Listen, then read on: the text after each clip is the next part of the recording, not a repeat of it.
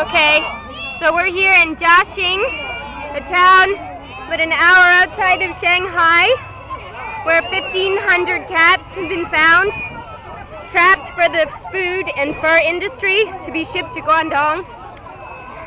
Every one of these cages is packed full of cats, some in better condition than others.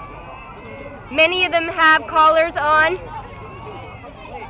and local animal lovers are trying to help negotiate the release of the cats to a nearby area because there aren't enough.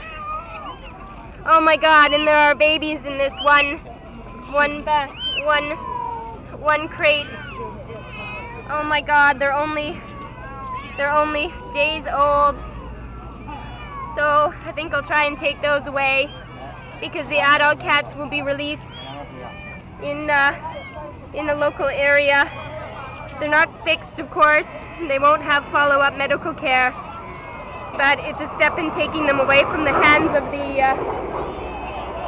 food and fur trappers.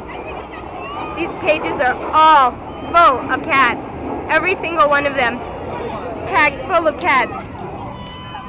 Trapped in Shanghai, parks in Shanghai, people's neighborhoods. There's another cat with a collar. This is someone's cat.